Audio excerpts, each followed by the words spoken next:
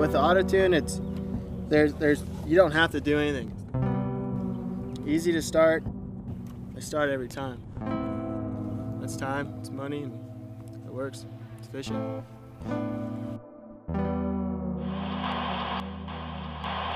know, we're about 26 miles west of Redding in Shasta County. So we just call it Rainbow Lake.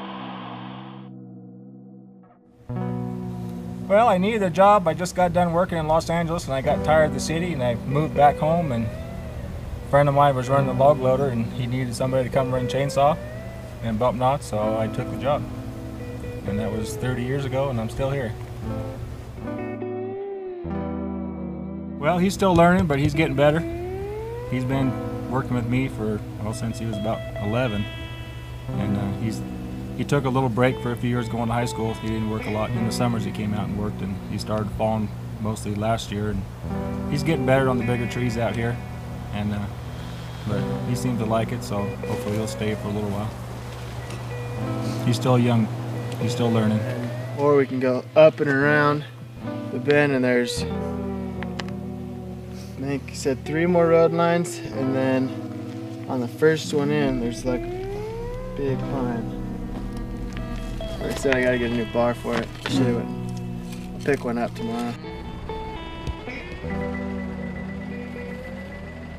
It's hard, and it's hot in the summertime. When it gets 110, it's pretty miserable.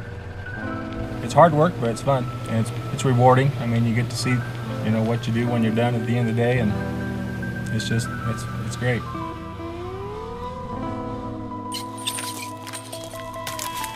Probably one of my favorite things about it, just because it's so small but still has that little pop to it. Got the saw, we were at low elevation, like 1,200 feet, and it did really good. It started easy, and then we moved up to the higher elevation, but then it, you know, works itself out as soon as you give it gas. You know, it does adjust itself a little bit, you know, because we're, you know, 4,500 feet now.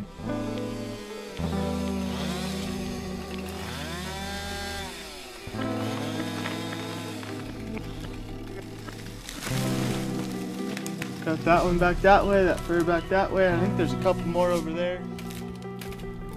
My stepdad bought a used one, and we used it to saw lumber with. They've been a good saw for, you know, 25 years. I've only blew up a few of them, but other than that, they don't break down. For me, it's just fun. I like being outdoors, and I'm outside all day long, and I'm out where it's pretty. And how can you not love a place like this? I mean, there's mountains everywhere, and trees, everything's green. Your left. You're walking up a strip.